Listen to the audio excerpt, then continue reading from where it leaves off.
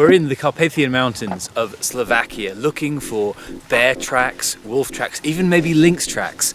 And we're going to discuss why these large carnivores are really important to the forests of Central Europe.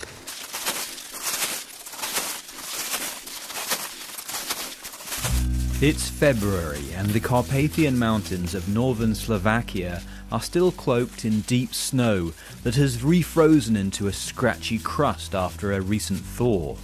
I've joined a team from Biosphere Expeditions, a non-profit conservation project that, here in Slovakia, allows biodiversity enthusiasts to join and help scientists document the numbers and movements of Europe's large predators. There's me, there's Jill from England, Idan from Israel, Ed from Washington, and Tomáš Hulik, a Slovak scientist who's leading the research today. I asked Tomáš why we should value these animals. I think that's very important. They are really like a key species in the forest. So they manage other species. They manage the ungulates. They are like a sanitary. So they manage the carcasses in the forest. So they play a very important role in the ecosystem.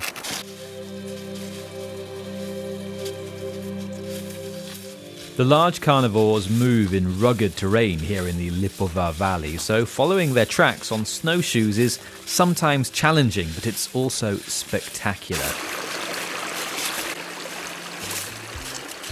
And it's rewarding. After about an hour, the team comes across the print of a reclusive lynx.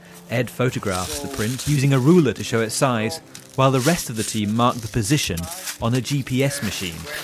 251. 5 to 251. 251. If I do it as a number. Then Tomáš fixes a camera to a nearby small tree, hoping to capture footage of the shy feline.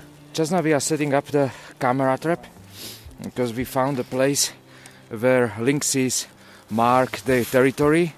Just now we are in the mating season of the lynxes, so they're also communicating by urine. So we hope that lynx will mark also our camera trap with urine and we will see it then.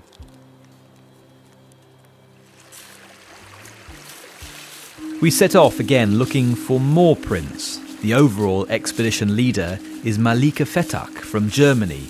She says the amateur researchers play an important role in the project. They can basically make the same contribution as a true scientist, simply by telling them, what signs and tracks to look for in the field. A field biologist is no more than a stamp collector. So you need eyes and feet to walk the ground and to look for signs and tracks and feces and record that all in the data sheet. So that's what's in it for science, but what's in it for the volunteers?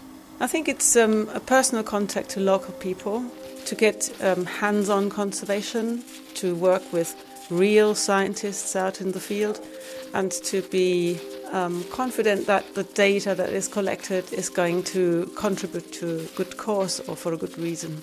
Certainly that's the motivation for Ed, who's used his holiday time to volunteer and has travelled all the way over to Slovakia from the United States. He says it's important to know the numbers of wolves in particular, because this basic research might save some of them from being shot by hunters.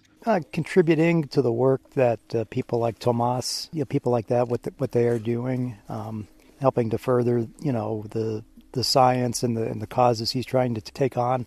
I know one of the things that he does with his data is he tries to report to the commission that grants hunting permits, and he has data that can show, factual wolf populations versus just a speculation. And so I think sometimes, maybe not just in Slovakia, but in other places, the population gets inflated, perhaps, so they will issue more hunting permits. And so he's able to document, based on the best of his knowledge, what the wolf population is. Tomáš says the hunting is a real problem.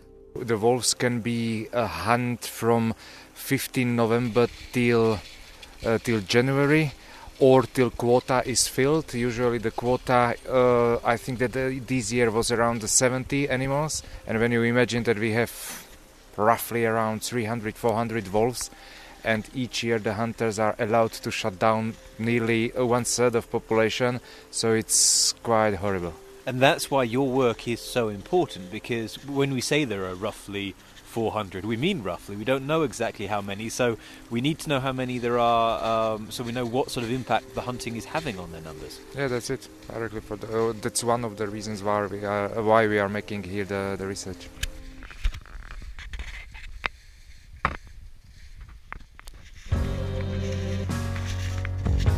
Next, we come across some bear tracks. Very exciting for me and rather confusing. During the snowy months, I thought bears hibernated. Usually the bears are sleeping or hibernating, but they are hibernating only because they don't have a food. So and in the moment we have a lot of beech fruits in the forest, so it was a really good year for the beech fruit. So for that reason the bear don't have to sleep. Here's a little kind of a tree stump. It's got some markings on it. This is where a bear comes and rubs himself. Why? They are leaving the messages for other bears. So that's my territory and so on, so on. So it's something like a telephone spot, or they are leaving the messages. This is bear Facebook. Yeah, that's it. Okay. Noro, a Slovakian nature photographer and cameraman, has a great passion for the bears. People are shy about the bears, but the reality is completely different.